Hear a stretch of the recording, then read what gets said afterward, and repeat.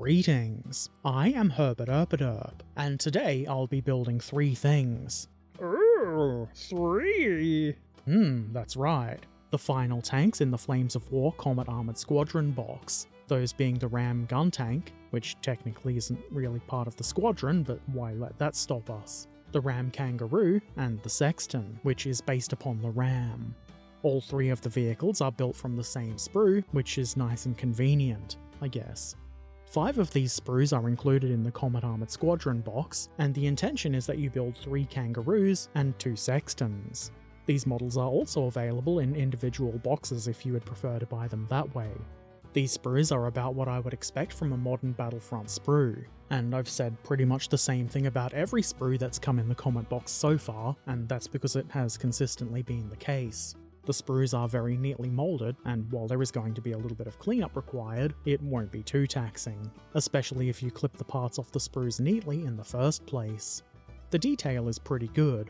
Obviously it is a wargaming kit in a small scale, so it's not going to have all the fine details and fiddly bits that say a 35th scale display kit might have, but it is quite a good depiction of these vehicles. You should have no trouble identifying them on the table, which is largely the point of these. On each sprue there's enough parts to build 1 vehicle, or technically 2 if you're building the Ram and Kangaroo.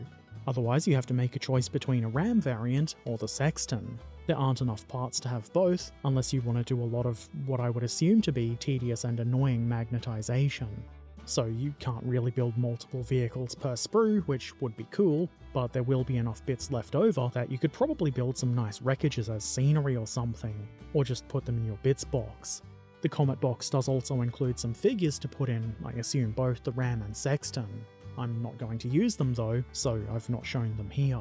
There are also unit cards with the various bits of information you might find handy while playing Flames of War. They have only included cards for the Sexton, Kangaroo and Kangaroo Rifle Platoon, and I assume if you buy the separate box that builds the Ram and Sexton, you would get a card for the Ram gun tank as well. It is a bit disappointing that it's not included here, but I guess it makes sense. It's not strictly included in the Comet Armoured Squadron, so a few cents can be saved by not including the card. There are decals included with this set too, but I've lost the picture of those somewhere, and if you want you can see them in the Comet Box overview video, which is linked around here somewhere. Unfortunately, Battlefront don't include decals in their boxes anymore except for the big sets like this one. Fortunately, aftermarket options do exist. Instructions in this particular boxing are in the Getting Started booklet, and I would assume on the backs of the individual boxes. The instructions for both builds are simple and easy to follow diagrams, though it doesn't include the turret for the Ram. Though, I guess, who would be crazy enough to build the Ram gun tank when it's not part of the Force? That would be silly. That said, the turret is very simple, so you could probably figure it out yourself anyway. It is, however, found in the instructions on the Flames of War website, and I've linked those in the description if you would like to check them out. Or you could just watch me build the vehicles. That'd be good too, that is why I made the video. Anyway, I decided to start with the Ram and Kangaroo.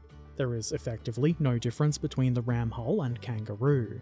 The first thing to do is glue the upper and lower hull parts together. It's not hard to figure out which way around this should go. With sufficient glue and a bit of pressure, it should stay together nicely.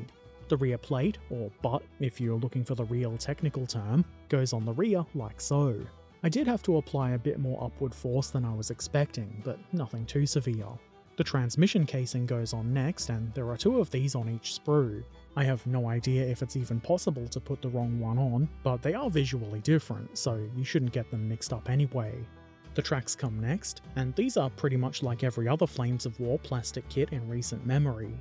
The keying will ensure that you've either got them on the correct side of the hull, or you have to put in a bunch of effort to do it wrong. Next, this little machine gun turret goes on. The D-shaped keying makes this easy to place, though it also means that you are limited in the directions you can aim the gun. I don't think that's super important though. Not all Kangaroos had this little turret, so if that matters to you, I'm sure you can modify the model accordingly. I think it looks cool though, so I'm installing it. And that's the Ram Kangaroo completed. Obviously there are no figures in mine, but who's to say they haven't already disembarked and gone off to do infantry things.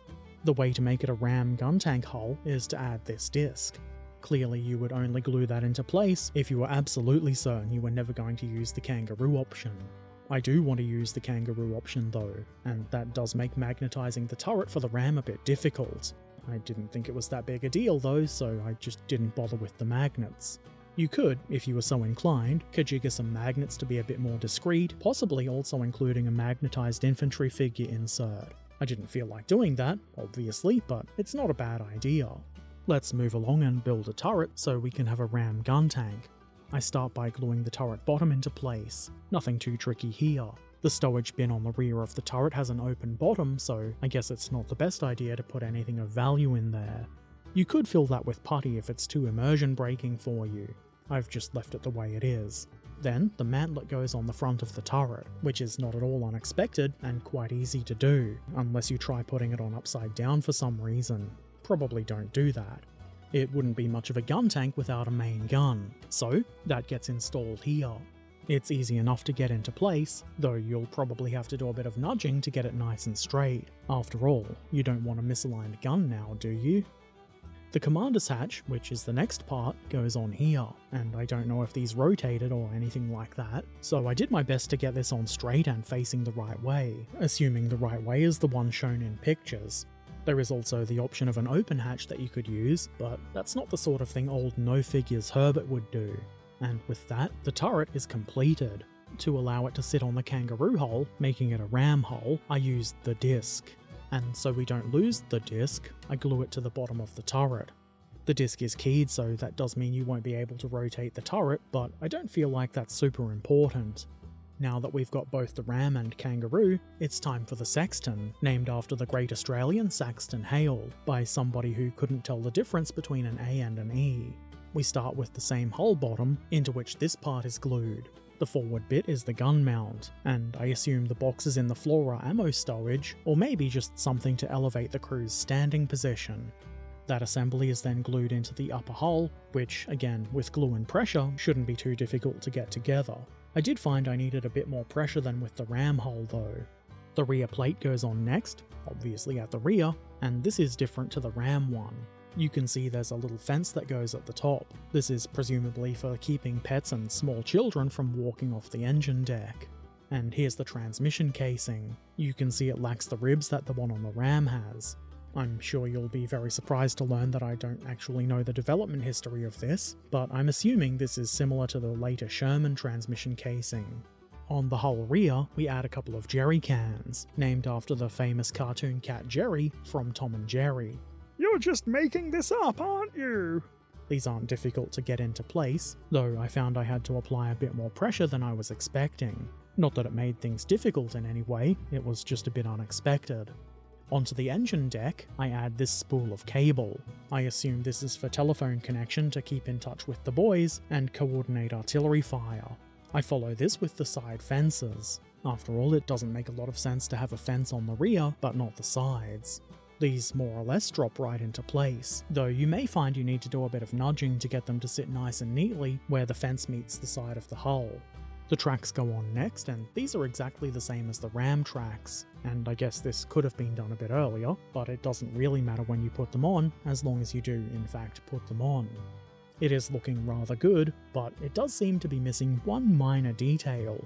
Ah yes, very funny, Herbert. You pretend that you don't know the gun is missing. Ha ha ha! The gun is very easy to install. It just drops into the little holder bits for it like so. Choose the elevation you think looks best and the glue should hold it in place, unless you didn't add glue. You should add glue. And now we've got a Sexton ready to do Sexton things, as well as a Ram ready to ram things, and a Kangaroo and so on and so forth. And that's all the models in the FoW Comet Armoured Squadron box completed. You didn't build any of the figures, Herbert. They don't require any building. Anyway, that's all of the armoured vehicles, and as I've been saying the whole time, I'm quite happy with them. I guess I've got a certain expectation for Battlefront's plastic models, and it is kind of high. All of these models have met those expectations. I suppose, to be clear, by high expectations I mean good, neat, quality plastic that's well moulded and goes together with no problems. So I think these look really good, and while the Ram gun tank isn't really part of the force, I'm still going to paint it up as such. And I don't know if I've mentioned it or not, but I do plan on painting the Comet Armoured Squadron, including the infantry figures that would ride in the Kangaroo. It isn't going to be done right away, so don't expect to see that next week, but the process has at least started. I guess I don't really have a lot to say about this particular kit that I haven't already said, and that isn't obvious when you look at the models. So maybe I'm starting to waffle a bit. I guess the conclusion would be that I think the Comet Armoured Squadron box was a good purchase. It's good value with a lot of models that I quite enjoyed putting together. There should be links to the box set overview video, and all of the individual build videos in the description if you want to check those out. I haven't really given any thought to how effective this is as a force on the gaming table, but if you want a British army, it seems like a pretty good starting point. You can always add more to it later if you want.